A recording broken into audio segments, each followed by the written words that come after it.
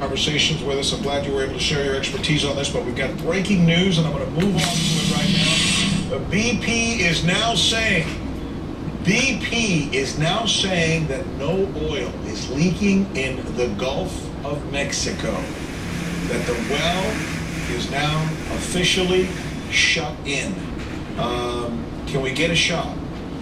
Before we do anything else, some of the cameras are going down, I'm told. You can see right there that it's like to my producers at in the 2,900 PSI. To our team booker, Janelle, if you can get... They clearly stated earlier that they wanted a PSI of around 8,000. Let's get him on the air. Let's read what it is that we're getting right now.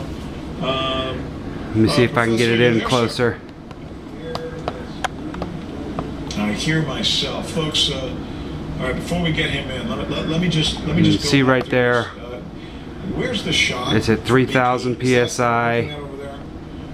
No. Okay. Can you put that shot over there? That would be very helpful for me, because I can't really see much of anything in that little tiny monitor.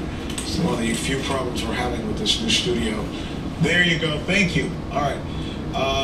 That's the picture. You guys are seeing that. We've been calling this all week the 12 pack. All right. The reason we've been calling the 12 pack is because we get all these underwater images coming in. Each one of those represents something different.